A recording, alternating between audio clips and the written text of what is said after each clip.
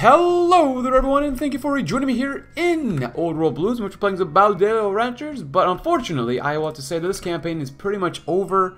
It's 2279, November 1st, but I didn't realize that this was going to be on. But the Kaiser's Legion thing, the Easter egg event, just keeps popping up for some reason. So, no matter what happens, like, they keep popping up, and then they'll go to war with us, they keep popping up over here, they go to war with us, they go to war with everyone else, they just eat up all of our allies.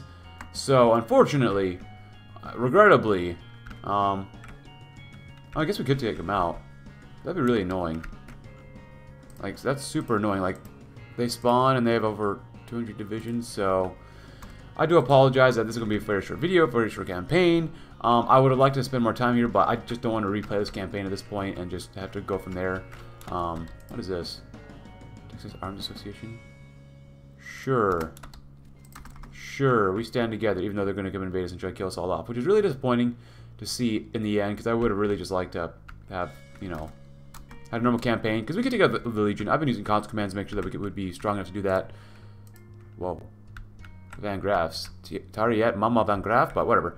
So I do apologize about this. There was a comment saying, how did you get those unique focus trees?